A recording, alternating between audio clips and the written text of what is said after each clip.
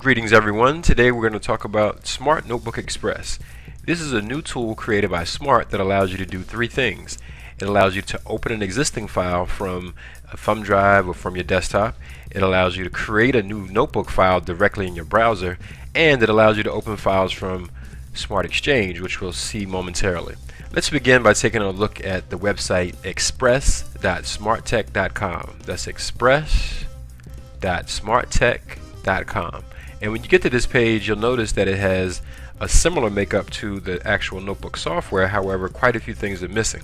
So when you go to create a notebook file, you'll be very limited, but you can start here and finish on the actual notebook software on your computer.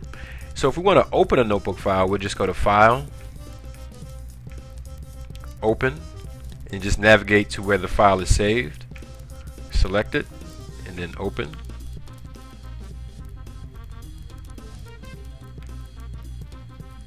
Once the file opens, you'll notice that you can navigate through the file like you normally would. You can scroll through. You even have the two arrows down here that you can use just like you would on your smart board. If you want to move your toolbar up and down, you can do that as well. And notice that we only have two tabs on the side here. One of them is the page sorter, which we're in now, and then the other one is the attachments tab. And all you can do with this in the web version is access attachments that you already have to a file. So because this file that I opened already has attachments, then I can see those. If I didn't have a file with attachments, I can't add any. It only shows the ones that are associated with the file that you create. So that's the way you open that. And then, like I said, you can go through this just like you would any other file, and you should be able to access anything that you have in it. Notice here I have a little flash video or a flash tool, so that pops up here. And that's how you open a file using express.smarttech.com. The next thing we'll do is we'll switch screens and we'll go to the Smart Exchange, and then I'll show you how to open a file from there. So once you go to Smart Exchange, and you can get there by going to exchange.smarttech.com, you'll get to this page, and you will need to create an account. Notice I'm signed in here. You create an account, and you can access any of the files that have been created by teachers to download, to modify, to use however you want. The only thing that you'll need to do is actually go through the files and make sure that it's something that you could use, because these files are uploaded by anyone and they're not necessarily created by or graded by anyone. So you'll need to make sure it's something that you want. Now once you do find something you want, I'm just going to grab the first thing I see here.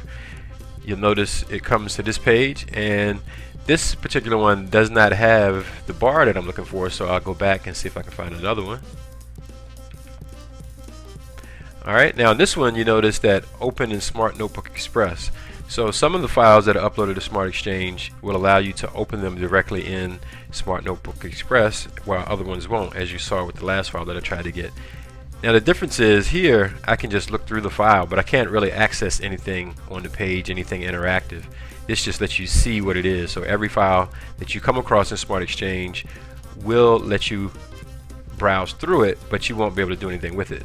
So you can either download it and then run it, or you can open up in Smart Notebook Express, and I'm going to open that now in Smart Notebook Express.